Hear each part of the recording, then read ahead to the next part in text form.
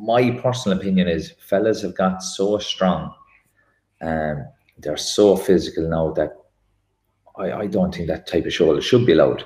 Now, and someone else say, oh, you're taking the physicality out of it.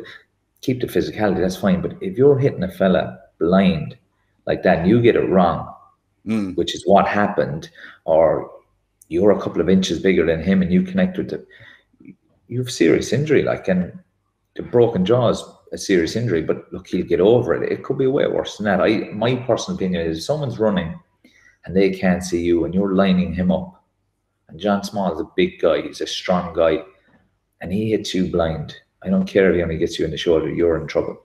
Yeah. You're getting hurt. And I heard people on about it, oh, to the shoulder, it's too dangerous. Fellas are too strong. Fellas are absolute, like we've seen it with them, they're machines now.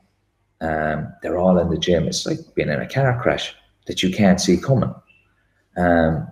Personally, I think it should be gone. There's no reason as a defender you can't be there to stand him up or whatever, but it's too dangerous. You're off by a fraction, or you're a bit late, or you're a bit early, or a bit too high. It's too dangerous. It's too serious an injury. I can look, the speed of the game, it looked like a shoulder, but I think it's a bigger issue than that. I just think that whole lining effect, like you can't do it in rugby, you know, and personally, I just think it's too dangerous. Other people say, oh, you're taking the physicality. There's no problem with physicality, but the angle that they're going at, there's no way you can hit him clean shoulder to shoulder. There's always a chance you're going to get him in the face.